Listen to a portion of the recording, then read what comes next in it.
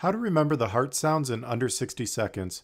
We're going to cover the 5 locations and landmarks to listen to heart sounds. The mnemonic to remember is a pet monkey. First we have A, which stands for the aortic area. This is located right of the sternum at the second intercostal space. Next we have P, which stands for the pulmonic area. This is located at the left sternal border, second intercostal space. Then you'll move down one intercostal space to E. This stands for Erb's point and is located at the left third intercostal space. You'll move down one more intercostal space to T. This stands for the tricuspid area and is located at the left sternal border, fourth intercostal space. Finally, we have M, which stands for the mitral area.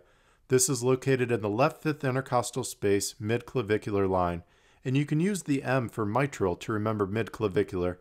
Remember, you can find all the study guides and flashcards linked in the bio. Share and save this for later. Like and follow for more medicine made easy.